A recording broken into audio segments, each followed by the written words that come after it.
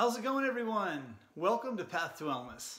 Today's video is a red pepper cashew dip recipe. So if you're not yet subscribed to the channel, go ahead and click the subscribe button and check the bell so you're notified of my new videos. And I do appreciate that.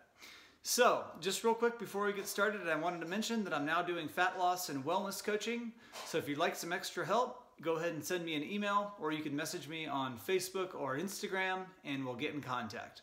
All right, so just wanted to share this recipe. I'm gonna use it to dip veggies in, but you can use it for anything you want.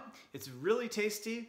I got it from this book called Plant-Based Dips and Dressings by Melissa Raimondi. So definitely check out that book. And here's what you're gonna need. All right, so the recipe is pretty simple. It's raw vegan and it's salt, oil, sugar, and gluten-free. And I'm gonna have the ingredients in the description box below so you can go ahead and reference that. But all you're gonna need is a 1/4 cup of soaked cashews. So I soaked those for about 5 hours in water. You're gonna wanna get 5 pitted dates and a clove of garlic, a small tomato.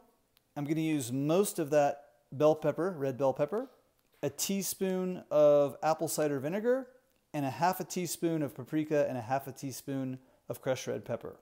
And also some water. And you're just gonna blend this all up in your blender. Okay, so I got the ingredients in there and we're just gonna blend that up.